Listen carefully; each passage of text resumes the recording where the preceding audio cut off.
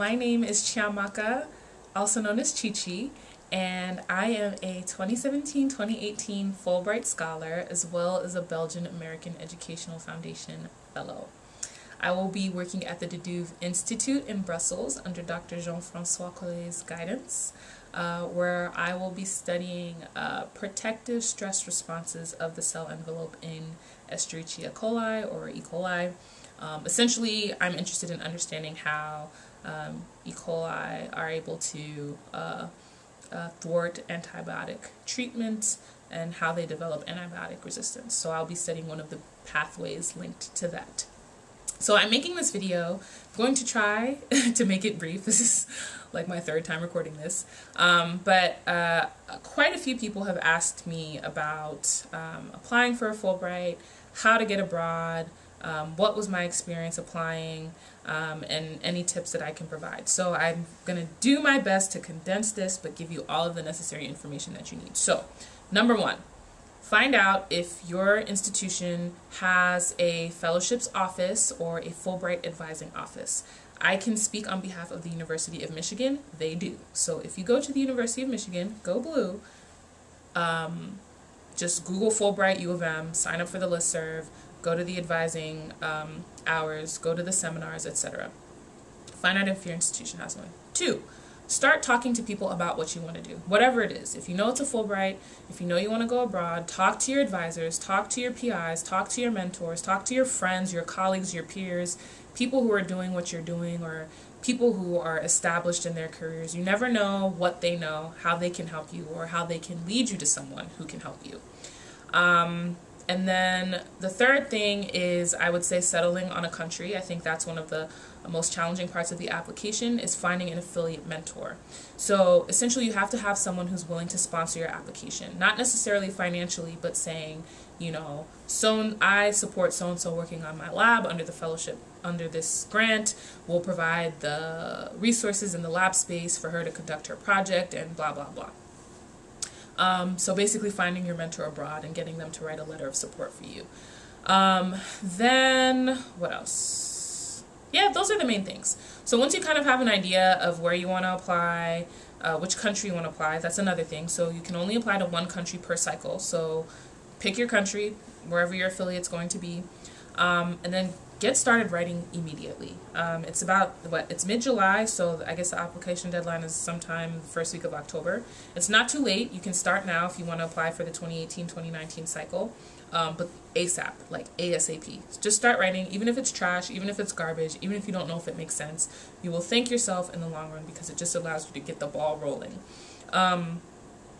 If you have a Fulbright advising office at your institution, if they do offer an internal campus interview or an internal deadline, which will usually be several weeks before the actual deadline, absolutely 1000% do it. Take it seriously. Treat it as if it's the Fulbright interviewing you. Treat it as if you can get eliminated. Even though you can't, at least for U of M, you cannot get eliminated through the internal deadline. But I do think it's something that can help your application. It may not hurt, but I definitely do think it's something that can help you. And then lastly, of course, well, maybe not lastly, but send out drafts to everyone. I sent drafts to my advisors, old advisors, professors, colleagues, postdocs, my mom, who's in academia. But the more eyes you get on it, the better. Maybe not every single draft, but maybe the first draft, maybe the middle, and the final. And then, most importantly, believe in yourself. Have confidence. Tell yourself you can do it. Tell yourself you can deserve it, that you deserve it. And remind yourself that while whatever it is you're applying for, you'd be blessed and lucky and fortunate to have that fellowship or that grant. There is equally lucky to have you a part of the program. You have something to offer. So make sure that's reflected in your statements that, you know, I'll benefit from this program because of XYZ, but I'm also an asset to your program because your mission aligns with my passions, etc., things of that nature. So those are the first tips that I can think of. Hopefully your institution has an advising office, and if they don't, check your undergraduate institution as well. You might be able to apply through their office, or their fellowship office as an alumna. So I know also Michigan offers that as well. Okay, so I think I've covered the most important things, just kind of like quick tips. So let me briefly tell you about my personal experience applying for the Fulbright grant. So I applied for the U.S. Student Research Grant broadly in biology. Specifically, my training is in biochemistry, X-ray crystallography, molecular biology, and cloning and studying antibiotic resistance. So about a year ago, I knew that I wanted to find a way to go abroad. I had no idea how I was going to do that. And so I went to the Career Center looking for jobs in consulting.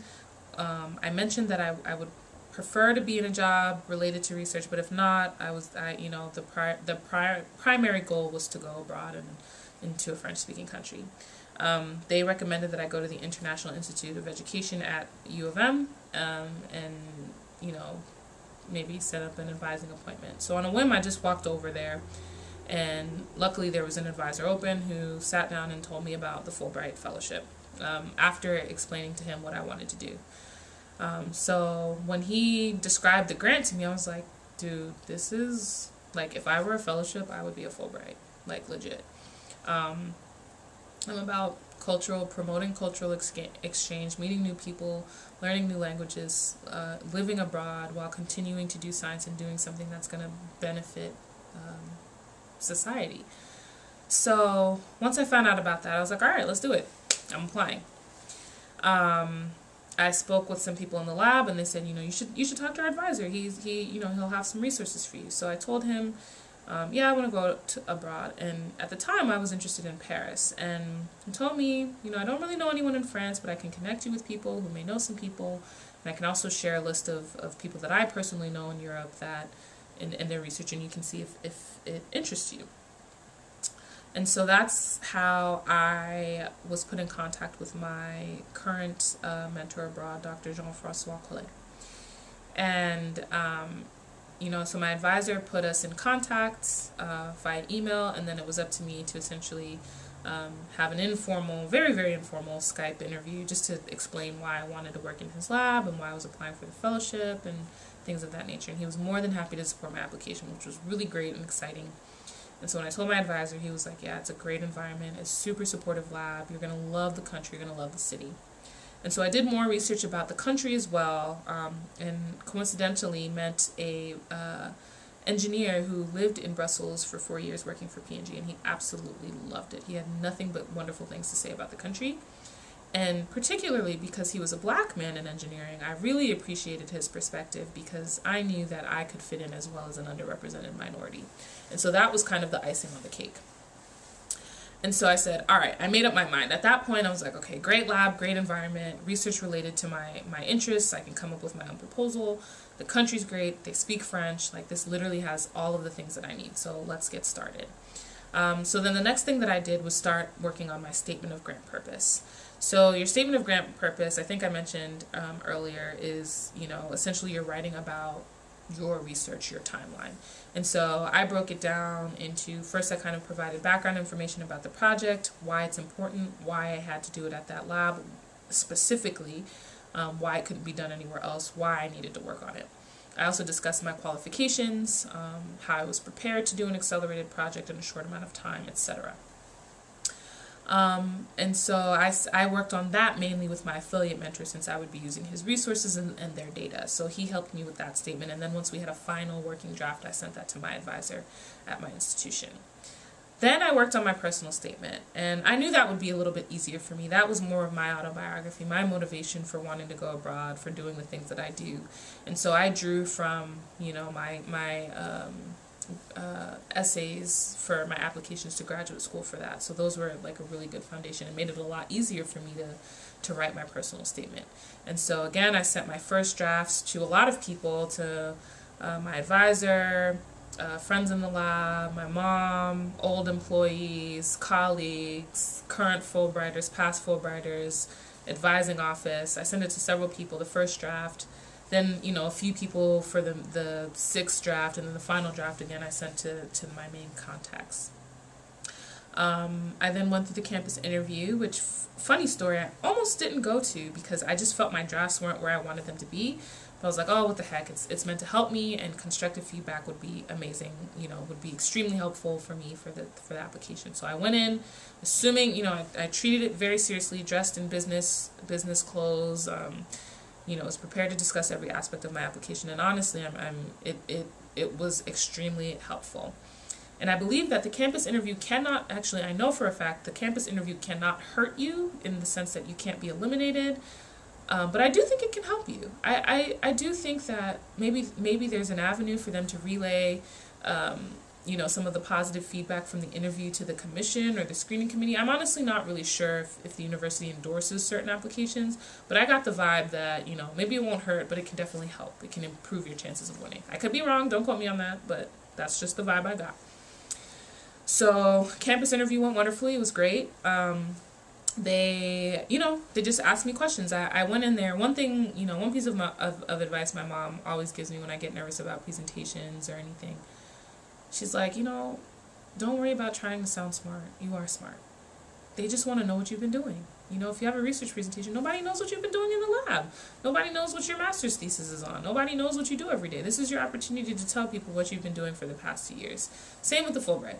You know, I had a diverse group of people on the panel, a doctor, anthropologist, a historian, PhDs, and staff, you know, just a broad group to represent what the Fulbright interviewers may be.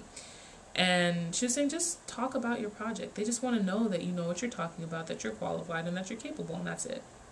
So I went in with that attitude, prepared to defend my project, to, you know, assert that I am capable and what I'm proposing is feasible, necessary, and needs to be done in Belgium in the lab that I'm going to. So that went really well. If y'all have questions, by the way, if I'm not going into enough detail about certain things, feel free to leave a comment or contact me directly, and I'll make a more in-depth video. So then after the campus interview continued, you know, I incorporated the feedback that I received, sent out more drafts, and then finally submitted on October 10th. I believe the official deadline was the 11th, but whatever the deadline was, I submitted a full 24 hours before. Or maybe even 2 days before, just to avoid any technical difficulties or whatever. So submit your application early. And then I heard back about making it to semifinals in January 17th, I believe.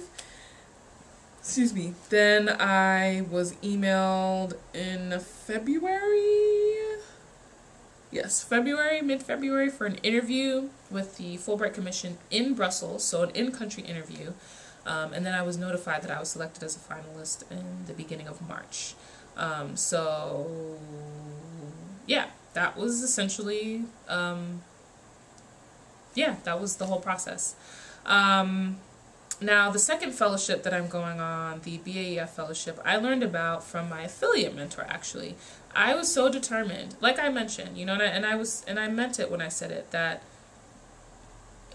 I truly felt that the Fulbright literally defined me as a person. I was so determined to get abroad. I was like, if this is not for me, if this is not my time, I must go. Like, the fire had been ignited. I was excited. I found a lab, a great country, a great mentor. And so he actually told me about the B.A.E.F. fellowship and told me to apply. So that deadline was in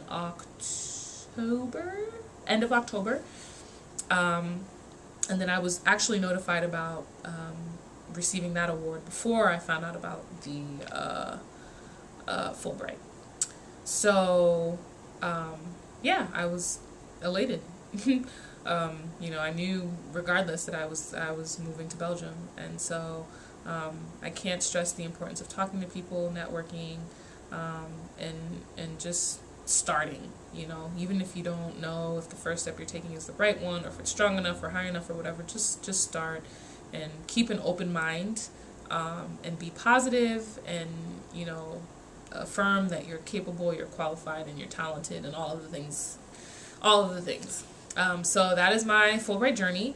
I will definitely be posting more videos about preparing to move abroad, preparing to transition into a new country and start a new research project. That'll either be a vlog or a blog, but time will tell. But hopefully y'all found this video interesting and informative. And if you have any other questions, please don't hesitate to ask or comment. I will be more than happy to answer them. But just know that if I can do it, so can you. Just get started. It's not too late. If you're thinking about applying this cycle, go for it. Like I'm pretty sure I started end of June last year. Now that I think about it, yeah, it was July when I started preparing, because I did that after my first lab meeting, but before my first committee meeting. And I think my first lab meeting was sometime in July. So yeah, I really started like for real, like getting put in contact with my affiliate like in July. So if you're thinking about applying for the 2018-2019 cycle, I support it, and you got this. Alright, I am heading out. I think this video is too long, so I will chat with y'all later. Alright, bye. Thanks for watching. Like, comment, and subscribe. Until next time.